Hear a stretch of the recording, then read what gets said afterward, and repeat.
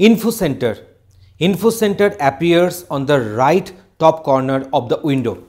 So this is the Info Center we are having. The first one we are having, this section is known as search option is there, and this is our search button. So if I can write some keyword or phrase here, and if you click on this search button, then respective detailing will be coming on this keyword or the phrase. This is the Autodesk 360. So if you want to initiate Autodesk 360 version, then you can click here.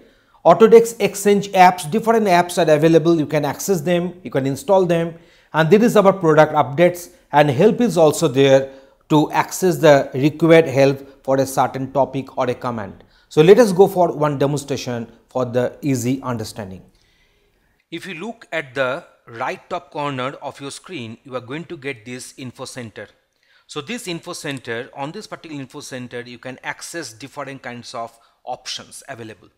So the first option is the search option. So to get a certain, to know about certain command, about certain phrase in AutoCAD, you are supposed to type the respective command here.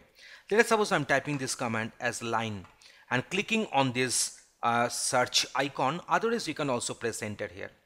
Then this AutoCAD 2016 help will come up. This particular window will come up, and here regarding this line all the detailing will remain available.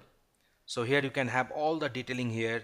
You will have all the related topics and articles which is related with this line phrase or line command.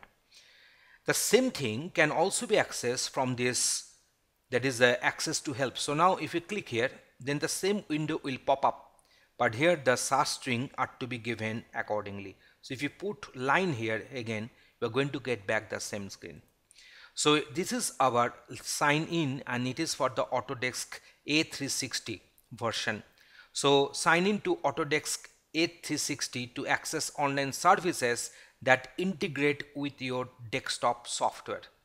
So this is the Autodesk Exchange apps. So it will launch the respective website where this Autodesk Exchange apps are there. This is the icon. If you click on that, then you can get connected with the Autodesk online community. So obviously prior to that you should have logged in into the AutoCAD.